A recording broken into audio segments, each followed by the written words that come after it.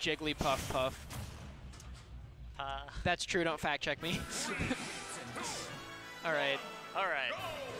So like any match, any match I was gonna say they're gonna start off like just going in neutral and playing footsies, but no, Jigglypuff just goes in for the grab and pretty much succeeds. I am a little concerned on the fact that Jiggly didn't strike Battlefield, because Mario is very good on triplats. He can just take you all the way to the top. That is very true, and I'm usually of a mind to ban Battlefield in just about every situation, especially when there's a Mario. But then again, Jigglypuff can also possibly benefit, I actually have almost no knowledge on Jigglypuff, except for that down air rest is disgusting, and apparently F Smash will kill Mario with that percent on ledge. F Smash is pretty strong. And then just stall out iframes? Yeah, pretty much. That's the I do feel that if Jigglypuff can keep Mario off stage, he's just kind of going to die. His recovery is not the greatest. And Jigglypuff's recovery, as we all know, is pretty godlike. Five jumps and an air dodge, because her up B doesn't do anything. Well. Okay, anti-edge guarded with a spike. That's going to even out this game here. Mario's forward aerial, otherwise known as the funny aerial. The funny aerial. Just about anything with jank in this game is funny. And there's so many funny things in this game. So many funny things. Yeah, this is why we don't like triplats. That's also funny because it hits behind him. It's like Ganon F Smash. Yeah, actually. Just with his head. Mario F Smash. The Puff is airborne. Yeah, I'm not really sure why he would want to try to go with Flood there. I guess maybe to try to stall it a little bit. It puts Cheney in a more difficult position to recover, I guess, but not really because Puff.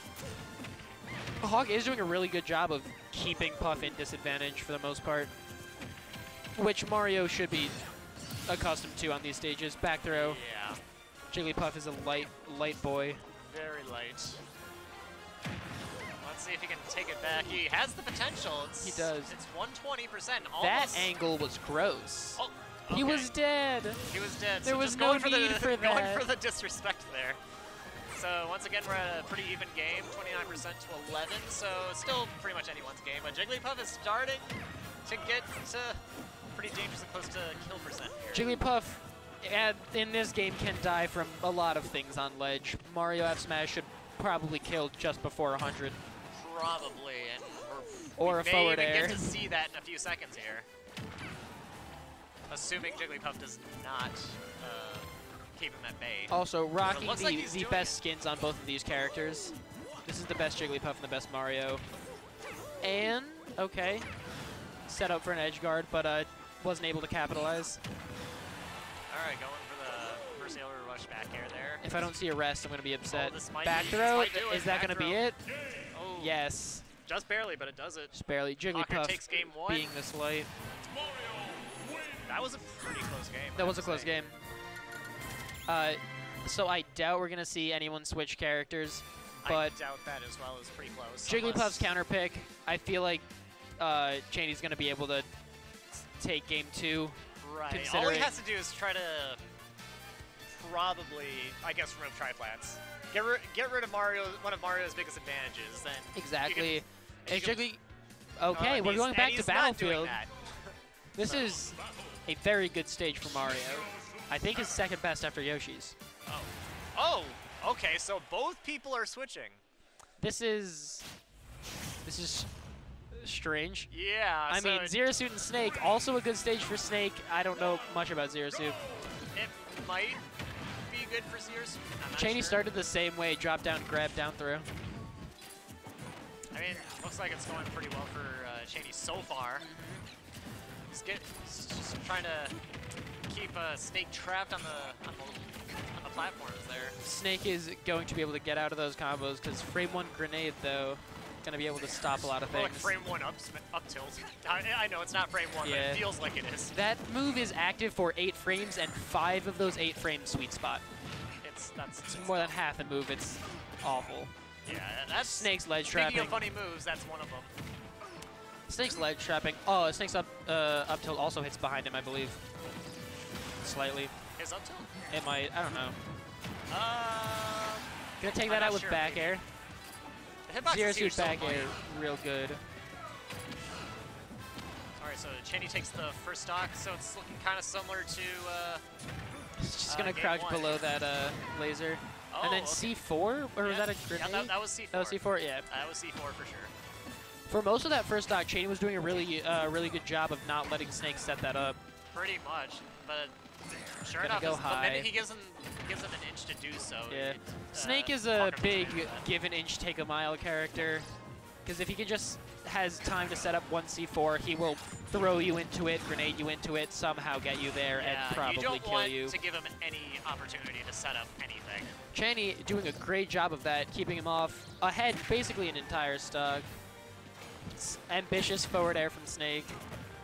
And of course, Cypher, Cypher's anti-edge guarding measures saved the day again. Yeah. Sniper is strange to edge guard, because if you just hit the Cypher, Snake doesn't get it back.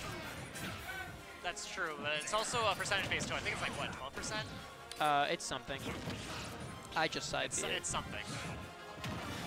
Zero Suit does have her get out of jail free card though with down B, so she's been using that a lot to flip over these explosions. That's true. Down B can be very difficult to deal with because it really adds a dimension of unpredictability to where Zero Suit's actually going to go next. And if you're a character who can't really deal with that all that well, it can make things pretty tricky, and it can make things tricky for zoners like Snake too, because if you can use that to go around your projectiles, then it's like, he's kind of in your grill then. Yeah. If you can't be able to kind of figure out where it lands or stop it on startup, you're just going to get jumped around. Taking him out of Cypher, actually. Yeah. 74% on his last stock. It's not that advantageous if it's not, off stage, but once again, lost track C4 of the C4. Takes Snake was able to just capitalize on that mistake. Yeah. Which is the second time he's done so, and to pretty great effect, and it's even up this game, even though he has quite a hill to climb, and if he's going to take it back. 90% difference between them on their last stock. Yeah, I'm not sure about his prospects, but, crazier things have happened. It is Smash, after all. Never count anybody out. This is still game 2, so if Cheney wins, we're going to see a game 3. Yeah. And we'll see if they're going to keep switch characters again, yeah. There it is. Is that going to kill? I think it should. Yep, yeah. Yep, it does. I had some doubts because I know Snake's pretty heavy, but up B can. Up B is Zero pretty Suit up crazy B at kill ledge, 135. That'll probably kill.